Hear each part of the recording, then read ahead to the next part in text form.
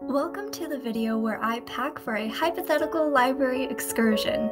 Yes, I haven't gone to the library in practically a year and I do miss it ever so dearly. That's probably the real reason behind this video, but after all, it's just like Ron Weasley once said, when in doubt, pretend you're going to the library, or something like that. First, I wanted to take a moment to show you this beautiful bag I got for Christmas. It's from this brand called Eco Susie, or at least I think that's how you say it. And this is not sponsored at all, but they have some really cute bags and shoes and things that I would totally recommend checking out.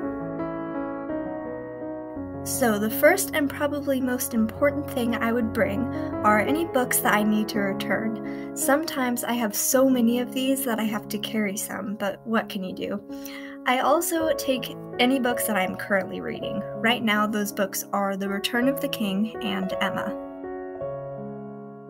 Next, I would bring my phone. That way I can access Goodreads if I find a book that I want to read in the future but can't check out because I have a mountain of other books I want to take home. One of my libraries has a cafe, so I would probably want to bring some cash for that. Plus, I always like to have $1 or $2 on me in case one of those books for sale catches my eye. I've never written anything at the library before, because before 2020 I was never really into writing as a hobby, but now it sounds absolutely wonderful, so I would definitely bring my writing journal along. I would also bring some pens.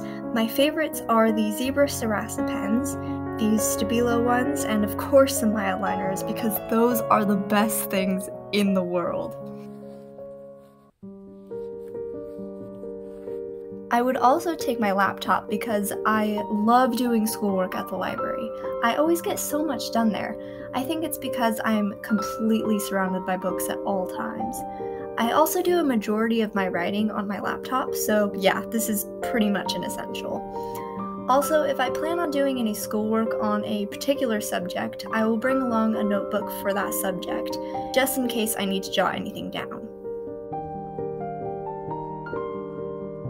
So there you have it, everything I would bring to the library if I could in fact go there.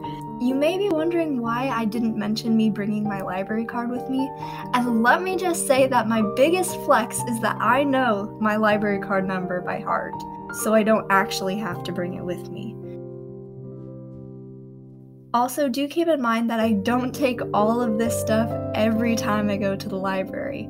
In fact, sometimes I don't even bring a bag at all. But I would bring all this with me if I were going for a few hours, which I sometimes do.